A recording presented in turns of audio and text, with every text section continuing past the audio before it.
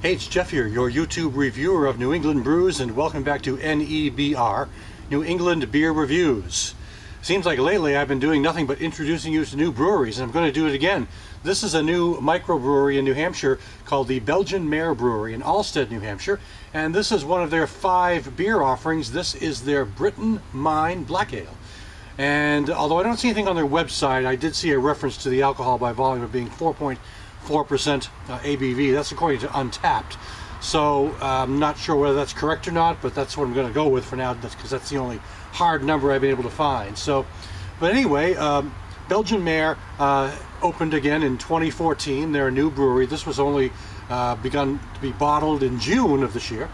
So I'm interested in trying this beer out. It's only available in about 4 or 5 stores in the state, and I expect it's self-delivered or self-distributed by the brewer, which is new state law allows for that for microbrews. So anyway, let's give it a pour and see what we have here. Okay, black ales, sometimes black IPAs. Not sure if this is an IPA, has an IPA feel to it or not, or what it is. Giving it a pour and taking a look. Okay, here we go. Let's take a look at this. A very, very dark brown color. I mean, it looks probably to the camera looks pretty black, but when you really hold it up to the sunlight over that way, I'm getting around the bottom of the glass. I'm getting some dark mahogany brown colors and a bit of a sort of a tan, small tan head. They say serve this at 55 degrees. I'm not sure if I'm quite at 55. I might be around 50. So, but I'm hoping it's in that ballpark. Checking out the aroma. Oh, a nice roasted malt character, toasted roasted malt character.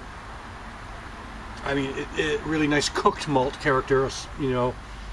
And a nice halfway decent sweetness going on here. An earthy hop bitterness. It's not a real floral, pungent sort of hoppiness, but there's a nice earthy sort of bitterness going on. Checking out the taste.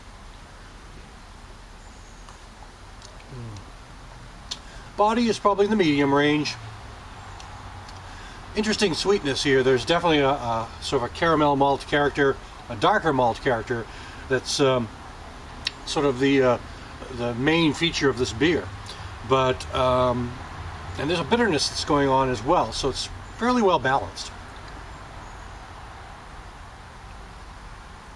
Fairly easy to drink, easy to sip, and medium body, as I said. There's something that's roasty, that's like a cooked malt character going on here, like a soupy malt or a roasted malt character. It really like tastes like a fresh batch right out of the keg or something like that. These are bottle conditioned, so they're bottle conditioned unfiltered according to the label. So it really does have this kind of nice fresh feel to it. Just like it just feels like you just poured that malt right out of the fermenter or something. It's that malted beer. It's got that freshness to it, and it's got a nice dark sweet character going on. Not terribly hopped. I'm not getting a lot of hop character. I'm definitely getting the malt character. That's really the main thing I'm picking up, with a nice, interesting bitter balance at the end. This is really a nice tasting beer.